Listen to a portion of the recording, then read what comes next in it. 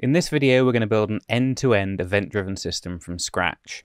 We're going to use Apache Kafka, we're going to use TypeScript, we're going to use some libraries, we're going to use this as our event source, generating events like these, to produce a final effect like this.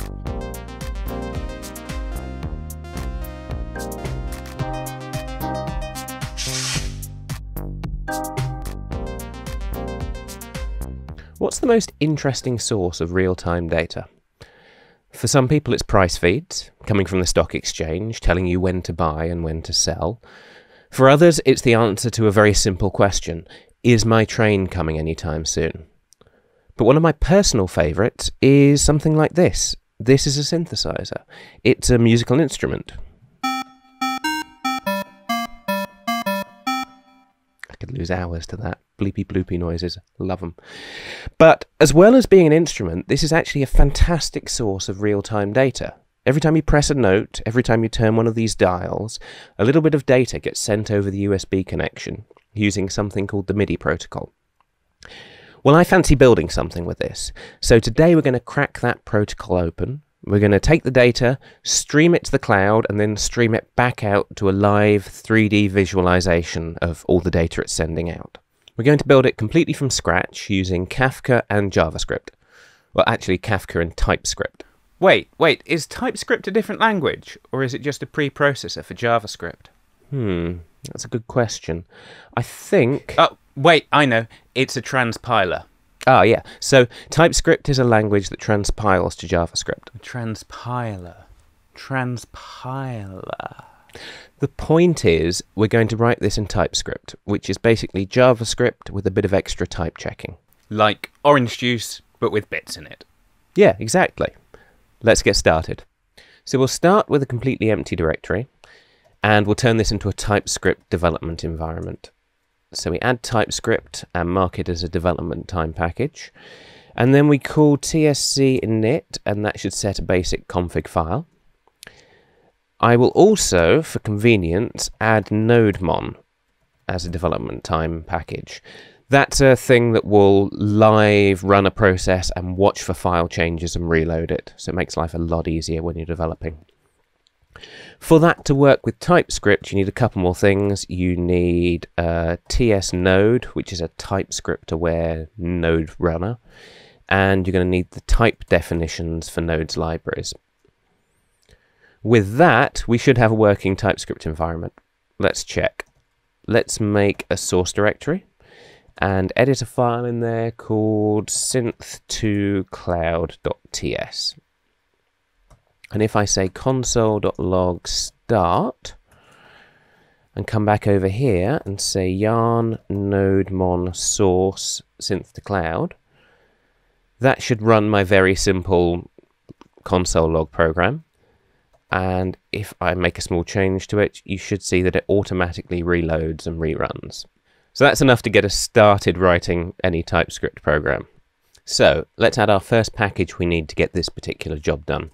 It's called WebMidi, so I'll do yarn add WebMidi. And it's a package that just makes life a bit easier when you're connecting to a MIDI synthesizer from JavaScript. Thank goodness someone's already done this for us. So I'm going to say import WebMidi from WebMidi, and let's delete that console.log. And what you do is you call webmidi.enable, and that returns a promise. The promise fills when WebMidi has finished enabling the system and, I don't know, booting up drivers or something. And inside there we will get a list of inputs, different things that are connected to the computer that are MIDI aware. And I'm going to take those and say for each input, let's just log that to the console and see what we've got. So that should be that. There, we've got something. So if we have a look at this, it's quite a lot of information, but the main thing we want to notice is that there's an input here with some metadata about the synthesizer itself. Let's have a look at that. Trimming that down to just say the input's ID and the input's manufacturer. Let's have a look over here. So the input is an OPZ, this is true, by a company called Teenage Engineering, also true. So let's step back a second and talk about the MIDI protocol. It's a protocol that solidified in the early 80s for synthesizers and computers to talk to each other. And as you might expect from an early 80s protocol, it's fairly 8-bit centric. So the way it works is this. You get 1, 2, or 3 8-bit messages, 3 bytes. The first byte tells you what kind of message you're looking at, and the next 2 bytes are optional data fields.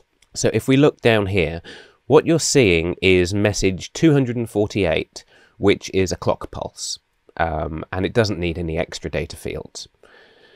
That's possibly the least interesting message, so let's filter it out and see if we can get some more interesting stuff.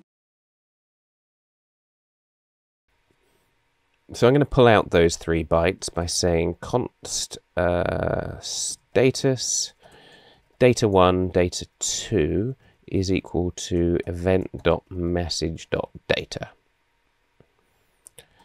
And then if the status is not 248, then we'll log it. And that should reload over here. And nothing happens because we're filtering out the clock pulses. Let me press some notes. Yeah, okay. So these are more interesting messages. We've got message 133.58.0.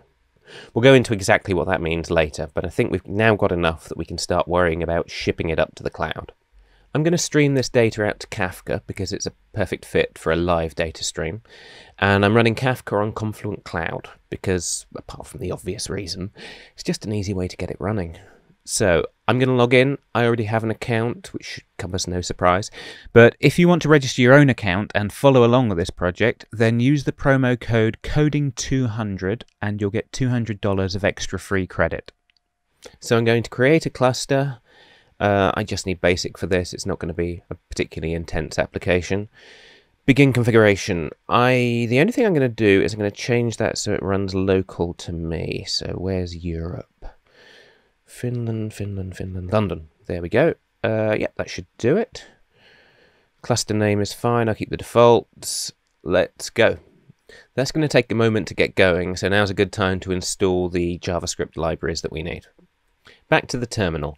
Let's kill that off, and I am going to add a Kafka JavaScript library. There are a couple to choose from, but I like Kafka.js the most. It's not the most fully featured, but it is the nicest to work with. It's the most idiomatic JavaScript, in my opinion. I also want a bonus feature from that project. I would like to add Kafka.js Confluent schema registry. So some databases make you work with typed data. They force you to set a schema for all the data you're storing. And some just work on raw bytes and leave the encoding up to you. Kafka's opt-in. You can choose to, you can choose not to. I choose to. In case it's not already obvious, I prefer to work with typed data. I think it just makes everyone's life easier in the long run if we all know what the data's supposed to be. With those set up, let's set this running again and see if we can connect to Kafka. I will go up here and then we'll say let's create a Kafka client as new Kafka, and I'm going to give it a configuration which I think I'll put in another file. Let's call that Kafka config. And then from there I take the Kafka setup and get a producer, which is what Kafka calls a writing connection to the system. So I want to say const producer is equal to Kafka.producer. Something like that will give me a write-only connection.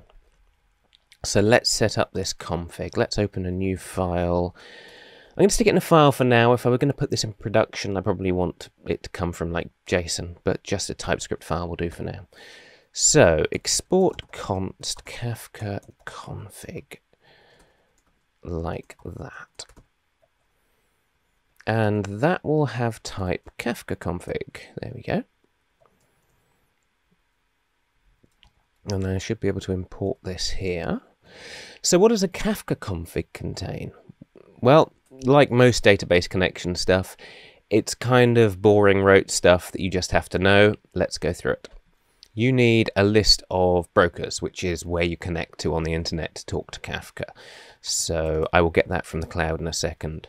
I am going to use SSL, no surprises there. And then I'm going to give it my connection details. The mechanism will be plain, because I'm using SSL for the whole security malarkey. My username I will get from the internet in a second, and my password likewise. Okay, let's go to the cloud and grab those details. So my cluster's running. Over here in cluster settings, I've got Bootstrap Server. That's my opening broker. So I'll stick that in there. Then I need some API keys. So I will go to Data Integration, API Keys, Create Key. I don't need anything fancy for this. Global Access. So let's give it a name, MIDI World. I will copy that key into here. And that secret into there. Save those. You do know with those keys, literally anyone could access your account. Oh, come on, I'm not stupid. I'm going to delete them before we publish this video. Oh, okay, yeah, okay, that makes sense. As you were. Thank you. So let's see if that connects okay. So we've got an import to worry about. Let me just make that a little wider. And then what you do is you call producer.connect, and that gives you a promise, just like WebMidi enabled it. And once that's ready, we should be ready to start using our producer. So let's stick that down there. Now, I can already tell this is going to get a little bit chainy promisey. So I think it's time to switch the syntax over from raw promises to async await, which is much nicer to work with. So have a look at this. I'm going to wrap this whole thing in an asynchronous function called run synth stream. Right? And then once we start, I call run synth stream here. And now because this is marked as an asynchronous function, I can switch all these promises around with a bit of different syntax. So instead of saying WebMidi enable then, I say await WebMidi being enabled, then carry on with your ordinary life. Then instead of saying producer connect then, I just say producer connect and I await that to be finished. And with that, all those promises magically disappear. Like politicians after they've been elected. Exactly. Then for the last part of this code, you might be able to guess. What we want to do is take the producer and say, here's an interesting message, send it. We just have to figure out exactly what message we're sending and where we're sending it to. And for that, we need to go back to the cloud. From over here, I'm going to set up ksqlDB. It's arguably slightly overkill for this, but I find it interesting and I want to show you some stuff about it. So, create with tutorial, fine. Global access, yes, I don't need anything fine-grained for this. The only thing I'm going to do is make sure I've got the smallest possible cluster size, because I don't need processing power for this. It's very simple. I'll launch that. That will take a couple of minutes to run, so by the magic of the internet, it's up and running. So if I click in, I get an SQL prompt. And from here, I can create a place for all my MIDI event messages to be stored. So I'll say create stream raw MIDI messages. And I shall give it a schema. I think we'll take the source ID from that WebMidi input object, and that's going to be a varchar. And I'm going to make that my key, as in every single event with the same source ID is to be considered part of the same stream of information. I'll also keep that manufacturer, because it's nice to have a bit more metadata in here. Then the most important thing, I need to keep my 3 MIDI bytes. So status is an integer, data1 is an integer, and data2 is an integer. Okay. Now I'm going to need some configuration options for this, but let's do a bit of error message driven design and see what errors we get, and that will teach us which configuration options we need. So if I run that, missing required property Kafka topic. What's a Kafka topic? Well, if a stream is a typed series of events, then a topic is the underlying untyped key value binary pairs. It's not really an important distinction for this project, so I'm just going to say Kafka topic, give it the same name as the stream. There are times and reasons you wouldn't want to, but we're not going into that. How's that? Next one, missing value format. Okay, so remember I said that a schema is opt-in. You've got some configuration options with that opt-in schema. So you could say we're going to store all our schemas as Google protocol buffs or JSON schema. I'm going to go with the de facto standard, which is the value format should be Avro. I quite like Avro. Let's go with that. So this one's saying we're missing the partitions option. So again, this is kind of slightly outside of the scope of what we're doing, but we can split up the underlying stream, topic, data, bytes thing into several sharded partitions. That's great for scaling. I don't think this project is going to need much scaling, so I'm just going to say the partitions, we're fine with 1 for this project. Absolutely fine. Let's run that. And that should give us a place, that's created it, that will give us a place to store our data. And what that's done is created the right space on disk underlying in Kafka, and it's also registered this schema with a schema registry. So if I go over here, and here we go, view and manage schemas, raw MIDI messages value, and if I click there we go, that is an Avro definition formatted as JSON for our data. So we've got a place to store all the data, we've got types, it's time to go back to JavaScript and do the actual sending. Back in TypeScript land, producer.send expects to be told which topic we're sending data to, and we know the name of that now. It's raw MIDI messages. And then you just give it an array of messages, and I'm going to send them one at a time, and each message is an object with a key and a value, appropriately encoded. So the key, what's the key?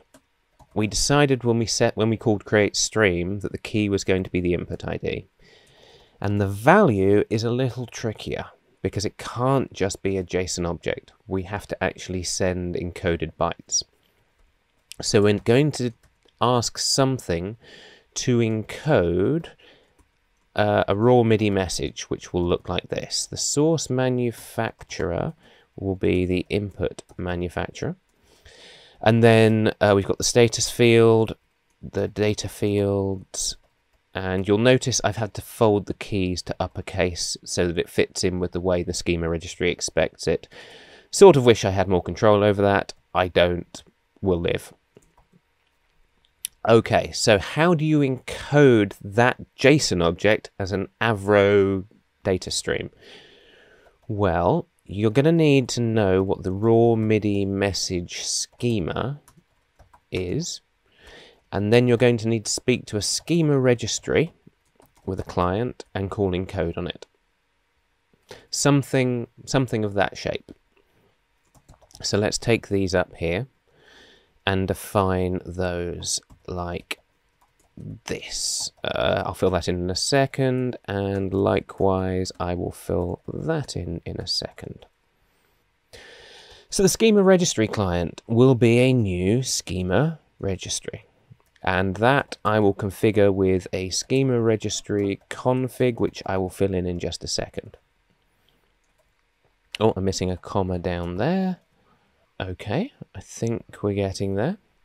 So let's go and fill in one of these. I'll put it in config, and I will say export const schema registry config.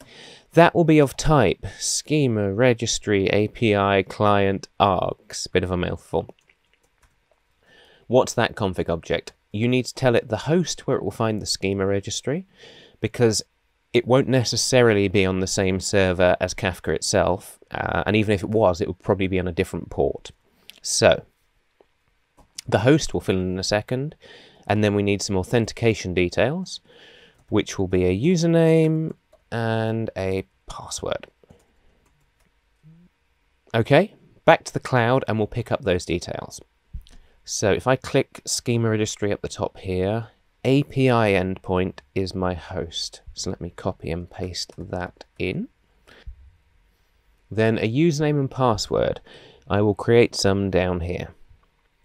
So I click create key, and that will give me some fields. I'll call that MIDI world schema registry. So I copy that key, and that's my username, and the secret is my password. Again, I'm going to delete those details before this video is published, so don't bother, just don't bother. So I go back over here, and if I import that, we're getting there. Last step is to talk to that schema registry client and say, get the latest schema ID for raw MIDI messages -value. We'll put that over there. You remember, it's, if we go back here and click down on there, that is the subject name we need when we're getting the schema ID. So where does that put us? Down here, raw MIDI messages is a promise of a number, not a number. So that means that this is an asynchronous call and I haven't awaited it. If I do that, it will magically unwrap the promise and give me the result. And then I think we've got the same problem here. Value is also a promise. If I await the result of that, it should be correctly encoded. And the problem there is I can't await here because this event handler is not an asynchronous function. So I'll fix that. I'll just make it one. And with that, I think we might actually have some working code. Let's try it out. First test, let's play some notes and see if it explodes. It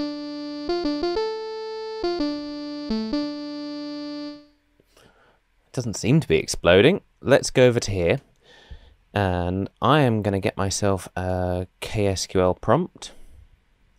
Click through, and I'm going to say select star from raw MIDI messages. And I want to watch as new messages come in. So I'm not going to make it a one-time query. I'm going to emit the changes live. Let's run that. And I'm not expecting it to see anything yet, but if I start playing some notes,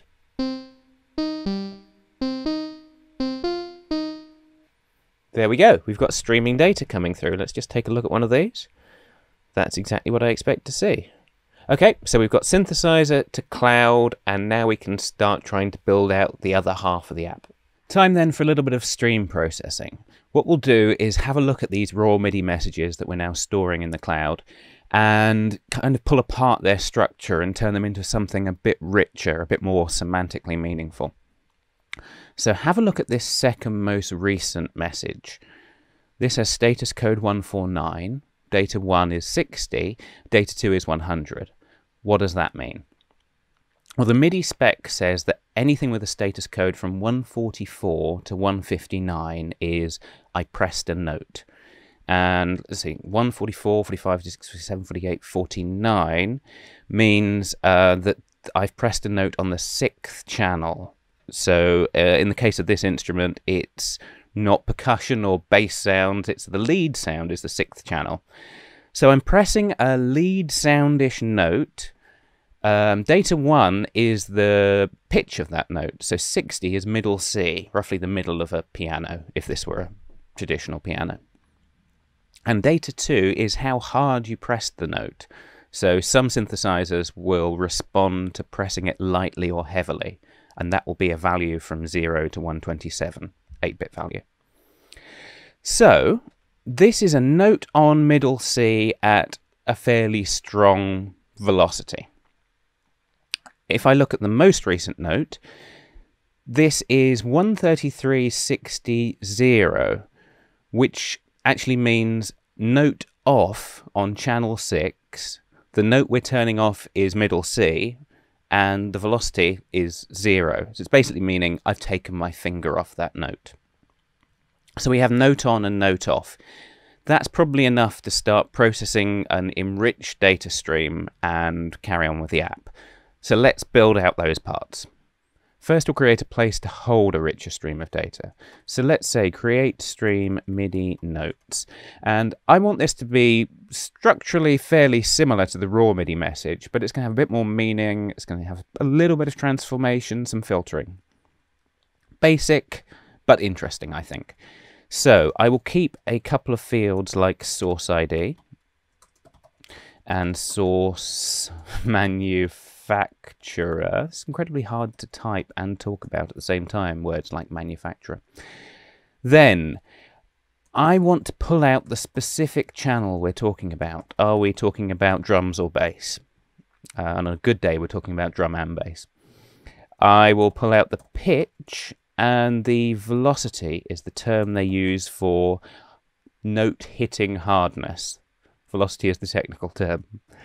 So we've got to create that with some options, and the options are going to be basically the same as last time. My Kafka topic, I can't think of any reason not to give it the same name. My value format, I will not switch encoding formats mid-project. Nobody needs that hassle. And partitions, I still can't think of a good reason to have more than one for this particular case. So let's create that. And that's done. I can probably see it over here. Yep, MIDI notes. Okay, so we need to start shoveling data from raw MIDI messages into MIDI notes with a bit of transformation along the way. And the way we do that is going to look fairly familiar if you know your SQL, but also it's subtly different. So let's say insert into MIDI notes, select something from raw MIDI messages. What do we want to select? Well, first we're going to deal with those MIDI note on messages. So let's say anything where the status is between 144 and 159. Just getting those numbers from the MIDI spec. What do I want to select? Well, I'll keep the source ID and the source manufacturer as is. I need to specify the channel. That's the structure of MIDI notes, and that is simply going to be the status code minus 144, which gives us a 0 indexed channel. If we're in that range between 144 and 159, then I know that data 1 is the pitch, and data 2 is the velocity.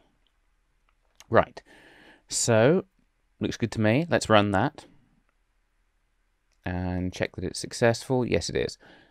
So, interesting subtle difference. If you ran something like this in a relational database, you would expect it to run through all the rows in raw MIDI message, create a new row in MIDI notes, and stop, and that's the job done. It doesn't quite work that way in a streaming database. It's actually more alive.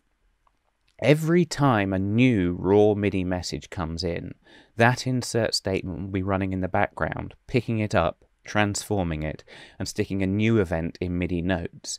So this is like an insert select, but it's a living insert select that's constantly running in the background, looking to transform new data in real time. And I think that's kind of fun, because it makes it possible to quite concisely build these data transformation pipelines. We're going to need one more. We need to think about the MIDI note off messages. And that's going to look very, very similar. MIDI note off is just going to be any message between 128 and 143. That's just what the spec says. So if I take 128 away from the status, that gives me the same channel as the MIDI note on. And the only thing I'm going to change there is data 2 on a MIDI note off message should always be 0. Should have no velocity, no hardness for pressing the key. But I'm just going to force that, just in case I ever connect a synthesizer with a slightly weird implementation of the spec. So if I run that and check it works okay, yep. So this is also interesting. We've now got 2 different insert queries looking at the same source data in different ways, transforming them slightly differently, and sticking them into the same resulting enriched stream. So I've got different logic creating that transformation. And it's always happening live in the background. And now I've got these MIDI notes where I can just look at one thing and say, oh, it's on, oh, it's off. Life should be fairly easy.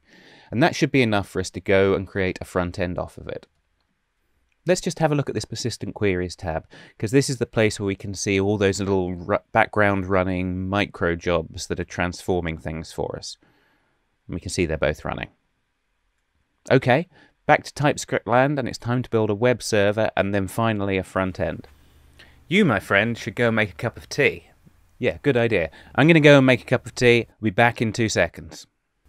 I have tea. Hey, where's my cup? Well, with the same. Never mind. I'll make you a cup of tea later. Let's write a web server. Okay, let's start building a WebSocket server. Import that from WS and say const server is a new WebSocket.server. Let's run it on the classic choice, which is port 8080, and say server.on connection. Whenever you get a connection to this WebSocket server, give me the client that's connected and we'll do some work. Let's just check this is working. So client.send hello. Okay, NodeMon should rerun that automatically. If I open another terminal and use my favorite WebSocket debugging tool, WS, which is a lot like Telnet for regular ports. It's just a go-to client for the command line. That should say hello. Okay, we've got a working WebSocket server. So let's think about how we're going to flesh this out. I am going to say that whenever someone connects, I'll create a connection to Confluent Cloud to start reading Kafka data out. And I'll just stream it to them. It's going to be a fairly straightforward networking, echoing WebSocket server. So a lot of that I can get from the synth to cloud code. I know I'm going to need a schema registry. And I know I'm going to need a Kafka setup. And instead of saying, you see here we've got Kafka.producer, what I'm going to do is for each client, I'm going to say a consumer, which is the read-only counterpart to the producer's write-only connection. I'm going to say Kafka.consumer to get me a read-only consumer, and I will await that consumer connecting. That means this will have to be an asynchronous callback. Okay. I need to configure that consumer. And there's only one configuration setting I need to worry about at this point, which is the group ID. What group do I want this connection to belong to for work sharing purposes? Way outside the scope of this project. So I just need any unique string so that there's no work sharing. Each connection gets its own stream of data. What can I use as group ID? I can't think of a better option than just using a UUID. So come back over here. I am going to need to yarn add UUID and the types for UUID. Good. And then the import's slightly tricky because there are a few different versions of UUID in the UUID library. And I want to import v4 as a UUID function and not worry about anything else. So that should do that. Let's throw in a few extra imports. Yep. And that, all from the configuration we created earlier. And that should give me a connected, running, awaited, initialized, working Kafka consumer. So what do I do with it? Well, I need it to subscribe to that stream of incoming MIDI notes. So let's say consumer.subscribe to the topic MIDI notes. And then I have to tell it what to do each time a new MIDI note message event comes through. So you do that like this. Let's pull this into its own window. You say consumer.run some bit of code. Let's have a look at the source code, figure this out. So consumer.run takes a consumer run config. And consumer run config has a handler for each message you get coming in. I think that's what we want. So like this. What's the type of an each message handler? That is, I get a payload and I return a promise of void. Easy way to return a promise of void is to say, here's an asynchronous function that's not going to return anything, and that does the magic wrapping it up as a promise malarkey. So each message payload. So what should the each message payload callback do every time it gets a incoming MIDI note message? I don't know, so I'm just going to log it to the console and see what we get. Console.log payload. Okay, let's do the import dance. That should be running. Should we see if it works? So, WebSocket localhost. That looks like it's connecting up here. Let's play a few notes. And we have an error. The font size makes it a bit tricky to see, but have a look there. Kafka.js not implemented, snappy compression not implemented. This is a mismatch between compression types. So the default kind of compression that Confluent Cloud uses is called snappy. But Kafka.js doesn't know about it by default, so we have to teach it. It's not hard, it'll take a couple of lines of code, but it's worth knowing about, because if you ever write your own Kafka.js Confluent Cloud code, this is going to come up. So all I have to do is say yarn add Kafka.js snappy library. It's a separate library. And over here, I'm going to say import the snappy codec, decoder, that's what codec means, from Kafka.js snappy. And then I say, hey, you know those compression codecs you keep a list of? Well, I'd like to teach you about a new one. There is a compression type called snappy, which you've heard of, but the way you do that process is you use this snappy codec pair of functions object I've got. If we were writing JavaScript, that would be the job done. For TypeScript, we need one extra step. This Kafka.js snappy library doesn't currently, at the time of recording this, have TypeScript support. There's a pull request open. I hope it gets merged. But in the meantime, I'm just going to say, just this once, as a special treat, you can ignore type checking for this line. And that will just skip along happily. With that, let's create a new client connection, play some notes, and see if it works this time. Yeah, we have data. So let's have a look at this. Each one of these payloads, it has a message key, and it has a message field, and that message contains a key buffer and a value buffer, which is what I want to look at. So let's process those. If I come down here and change payload, destructure out that message, because it's the only field I care about. And then I want to do something a bit like this. I want to say const key is the message's key, and const value is the message's value. But not quite that, because I've got to call toString on the key field to turn that buffer into an actual string. And key may be null, so I have to wrap that in a little bit of null checking, like this. Right? Similar problem for message.value. I want to decode that, but this time not using toString. It's going to be Avro encoded, so I need to use my schema registry client to Avro decode it. So I'm going to do something quite similar to when we encoded it. I will say schema registry client.decode that message value, and just like message key, that could be null, so let's add some null handling, something like that. Now if I take out that hello message and replace it with a send of JSON stringify every time we get a key value, let's ship that off to the connected client. That looks good to me. Let's go over to the terminal, connect a client, and try playing some notes. and we have JSON coming through on a connected client.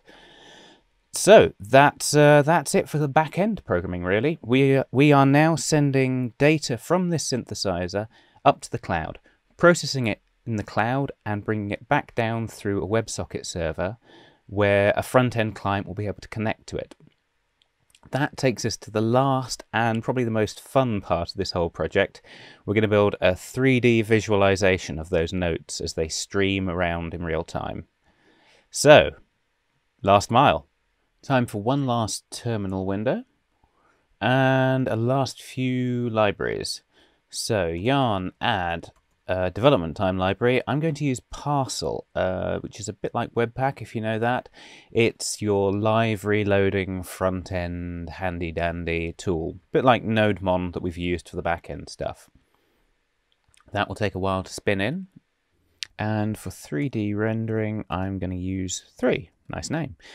And the TypeScript types for 3.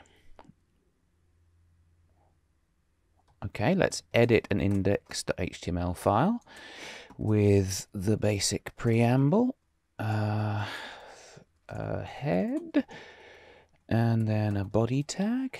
How many times have I written this in my career, I wonder? And let's get this all set up. So yarn parcel index.html --open, and that should start a live reloading server with index.html as its root. Yep. Okay, let's just prove that that's live reloading by sticking an exclamation mark in. I save it, it reloads. Cool. Okay, so on to our first, actually our only script tag. Type is a module, and the source I want to find in source UI.ts. Can't find it. Of course you can't, because I haven't created it yet. UI.ts. There we go. Right. A 3D rendering engine. So the way this works, I'll just sketch it out and then we'll fill in the details. The way Three.js wants you to render a 3D scene is you say, create a 3D scene. And then we're going to add some lights, camera action, add things like objects in the world, add a camera, then we render it out, and voila, we've got a 3D rendering engine going. As long as we just fill in all those gaps, make it look easy. Now I've got to actually add the detail. So, scene is an easy part. To create a scene, you say new scene. And you just make sure you import that from the right place. Okay. And then we'll fill in the rest in a second, but let's think about rendering. So, to render, you need a renderer. And I will use a WebGL renderer. Yes. And that renderer is going to take 2 arguments for this code, a canvas tag, which is embedded in the HTML, and the magic word anti-alias true. If you are a child of the 8-bit gaming era, you've probably encountered anti-aliasing several times. Where do we get that canvas tag? Well, I'll just say const canvas is document get element by ID 3. And then I go down here and create that canvas tag with the ID of 3. Right, and then the problem here, if you have a look at that, it can be null. Let me just make that a bit larger. So the result of get element by ID might return null. We have to handle that, or TypeScript will complain. So I'll just say if canvas. There we go. So then to render out, you say renderer.render. Give it a scene to render and a camera to look at that scene with. So we need to create our camera. That's the next step. Let's say our camera is a new perspective camera. And that needs 4 arguments to initialize. You need to give it, the first thing is the field of view. Now, I'm going to make a confession and say I always just copy 75 from the documentation. Sorry, I'm not that sophisticated in my 3D rendering. So magic number 75.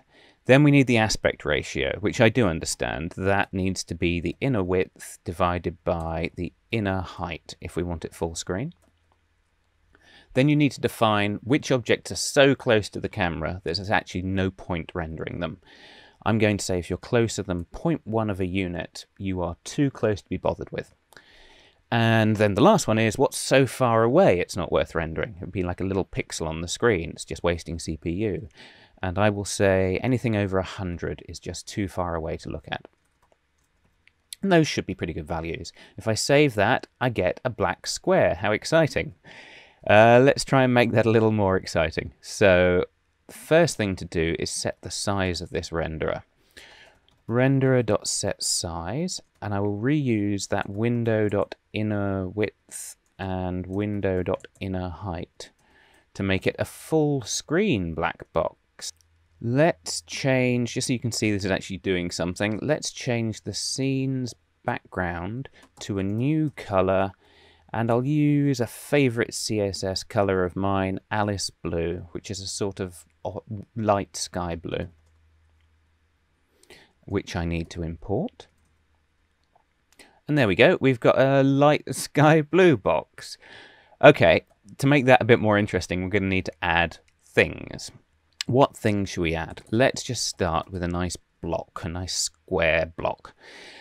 So in Three.JS, things are called meshes, and a mesh has a shape, a geometry it's called, and then a material. How does it interact with light when you bounce off it?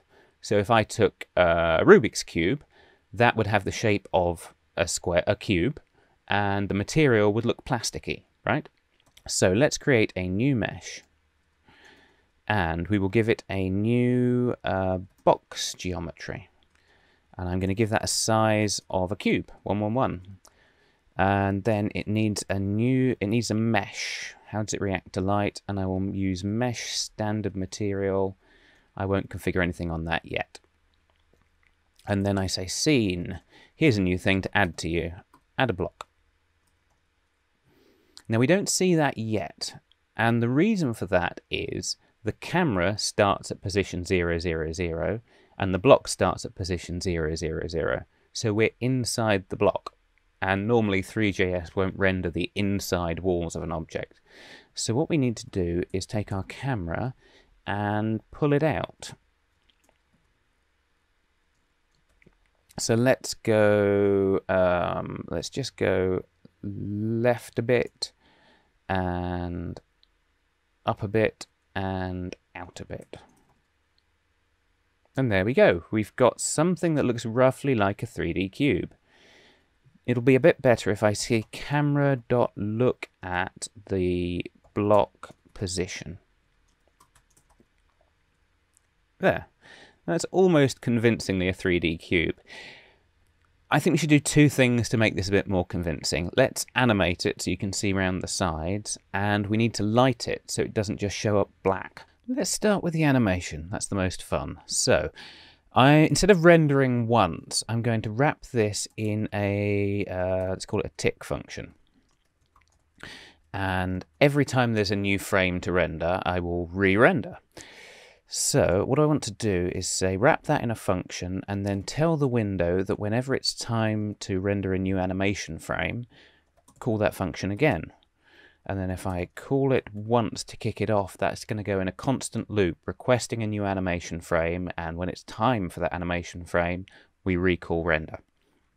If I save that, you don't see anything because we aren't making any changes.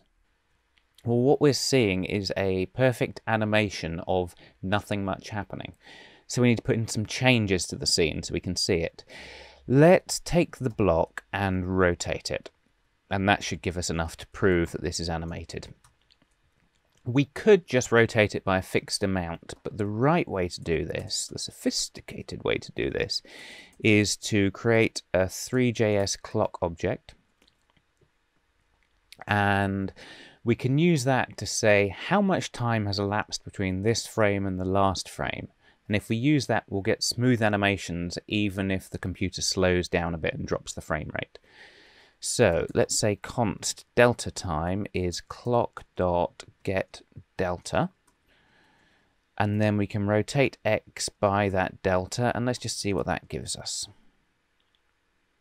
Yeah, that's all right, actually. I was expecting to have to scale that, but that's okay. I would rather it rotated that way, so that's the y-axis. Yeah. Okay. Lighting. Let's add a light. If you are a professional video person, you may want to stop your ears right now because I'm just going to use one light, and I gather that in the video world that's something of a heresy. Let's just add a single spotlight to light this scene. New spotlight. It can be pure white, and I will move it. Set the position to, let's move it sideways a bit, up a fair bit, back quite a lot. And then we have to add it to the scene, otherwise it won't render. So, spotlight. And there we go. That, I think, is a fairly convincing basic 3D animation. And, you know, if you just took from this, if you just took that one file and ran off to play with it, you can have hours of fun. This is a really fun library to play with. But we have work to do. So I'm going to add one more thing to this scene before we start really thinking about turning it into a visualization of notes. I'm going to add a floor just to give a sense of space. So const floor is another new mesh. This time we will use a plane geometry. 50/50 should work, and a new mesh standard material. Let's color this one in. I'll show you an option. You can use any CSS color as well as a few other options. So let's say linen. Did you know, top trivia, one of the CSS colors is linen. One day, if you've never done it, look up the list of CSS colors because there are some really spicy choices in there. Let's take that and say scene.add floor. Okay, so we've got a plane that's there. What I want to do is rotate it so it's a floor, okay? So floor dot rotate, that is the x-axis, by who remembers radians from their teenage years? I need to rotate it by a quarter circle's worth of radians, so that is math.pi divided by 2. No, it's not. Divided by -2. Yes, it is. Okay, so now we've got a plane. The last problem there is the plane is sitting at the origin point and the box is sitting at the origin point, so we're slicing half the box off. I can solve that by taking the block, taking its position and setting it to be same x point, up half a cube's worth on y, same z point, and that just lifts it up a bit. Okay, I could add shading. That would be nice, but for time's sake, I think we should move on and leave shadow rendering as an exercise to the reader. So the last tweak I'll make to the setup of the scene is, instead of having a single block, I'd like one block for each channel on the synthesizer, one for each different kind of sound it can make. And then we've got different things that can react to different sounds. So let's create an array of blocks. Since that's an empty array, we won't be able to infer the type in TypeScript, so I'm going to say explicitly that this is an array of meshes. Then, how many channels do we have? Max channels is 8, and for var I is equal to 0. I is less than, how many times have I written this? I++. Let's wrap that whole thing like that. And then, inside this bit of code, I'm going to say blocks.push each block you create. Good. Now I need to jump to all the places where I've defined block, and instead say blocks, look at some block. There we go. Block for var I is, no, actually, blocks.for each. block. Go through the array of blocks and rotate every one of them. And now the reason that's not quite working is we now have 8 blocks rotating, but they're all in exactly the same spot and rotating at exactly the same speed. So let's have a look at this position. Let's do this and say, let's give it a row and a column. And the row can be the index divided by maximum number of channels, math.floor. And the column can be the index modulo the max number of channels. And then if we put X as the row and Z as the column, let's see what that gives us. Whoa! Okay, not quite, but close. Let's pan the camera out. So let's go up a fair bit and back quite a bit. Okay, bit closer. Mod max channels is wrong. Let's do it mod 4 and divide by 4. Let's try that. Closer still. I think it needs more spacing out, so let's do double that. Yes, good. I think I've moved the camera too far back. And you find this, like, rendering Three.JS stuff, you just muck around with the numbers and see what works. Let's look at a different block. Let's look at 2. That's a bit weird. 3. Even weirder. 5. That'll do. That'll do for now. Okay, last thing is let's colour these blocks in to make them a bit more distinct. So I'm going to say when we initialize each block, take its material, take its colour, and set the hue, saturation, lightness to... we need 3 values. The hue is the particular shade, and that needs to be between 0 and 1. So let's do I divided by max channels. The saturation, how rich should the colour be? Let's try half. The lightness, let's try half. Let's see what that gives us. Oh, okay. That's all right. That's all right. Should we try a bit lighter? No, too light. Should we try a bit more saturated? Yeah, okay, that works for me. Okay, we've got 8 blocks, each representing one of 8 channels. So the last step is to connect to our WebSocket server and start using that data, and then we'll finally be there. We can actually play some music and the lights will dance before our very eyes. I am ready for that moment. You're always ready. Thank you very much. You're welcome. So down to the bottom of the file, and let's create a new WebSocket client connection. We connect over the WS protocol to localhost 8080. And we say to that WebSocket client, here's what you do whenever you get a message. Here's your event handler for that event.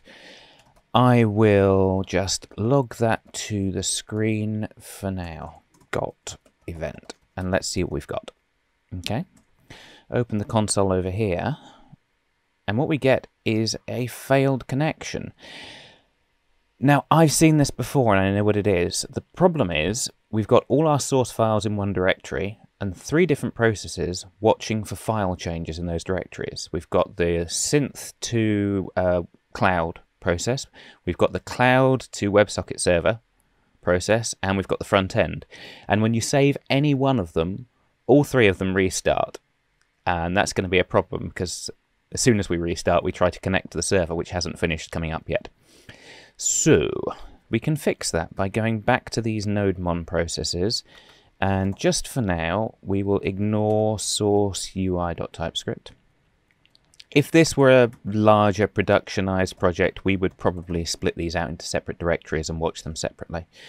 But for now, this will do. That should do it. So if I pull these back up and restart,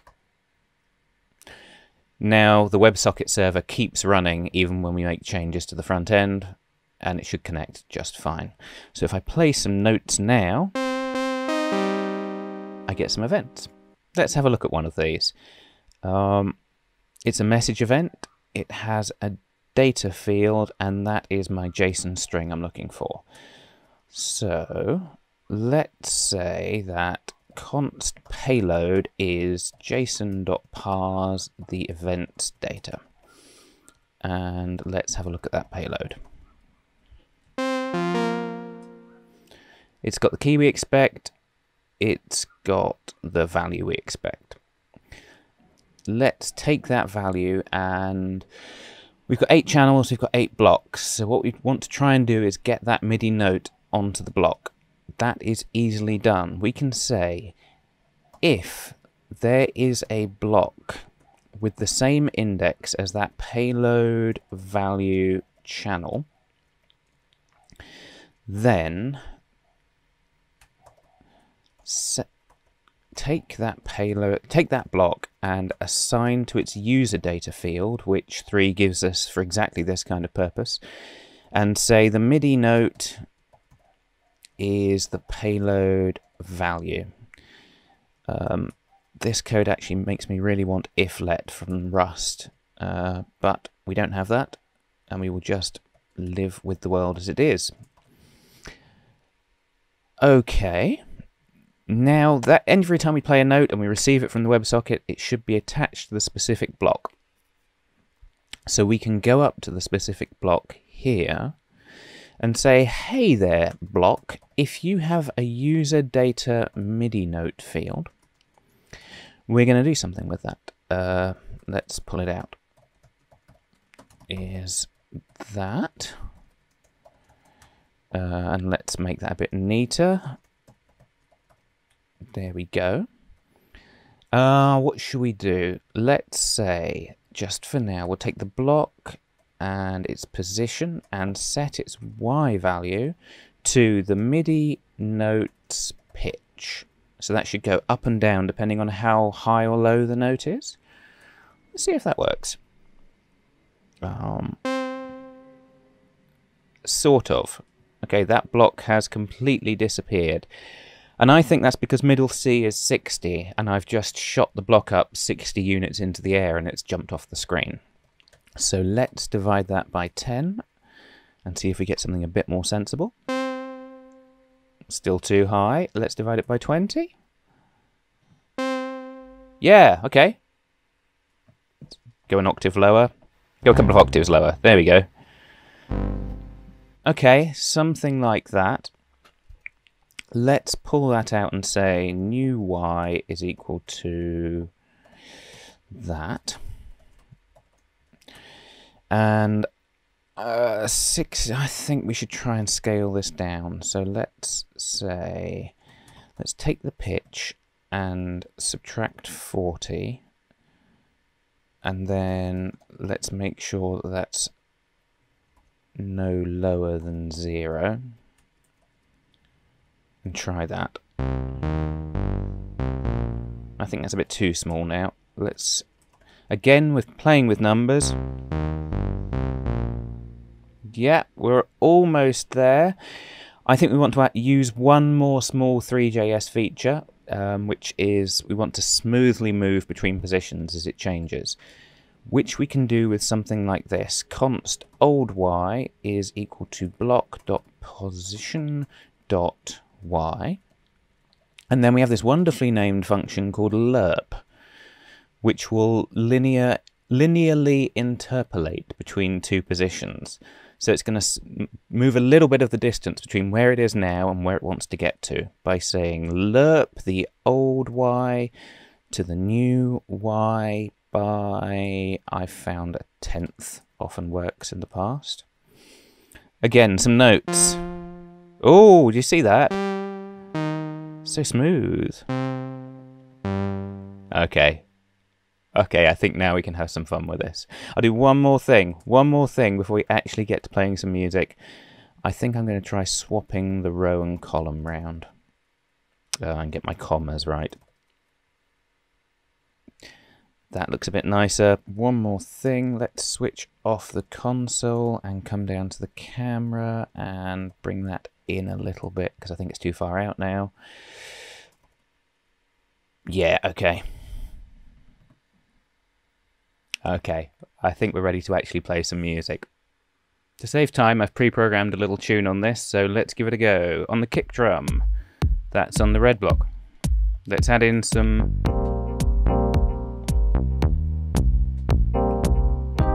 Okay, bit of percussion. Yeah, a bit more percussion. Okay, let's make that a bit more dramatic. And maybe bring the bass block up and pull the camera out a bit. Yeah. Let's bring the percussion back a bit. Let's push that over there. Yeah, that's roughly what I want. A bit more. Okay, now we're getting somewhere. Can I borrow your, yeah, thank you.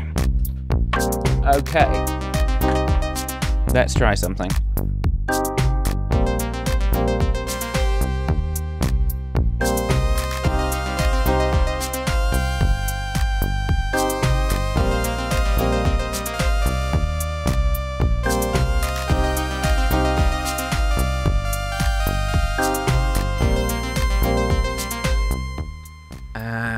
No, I think we've lost him.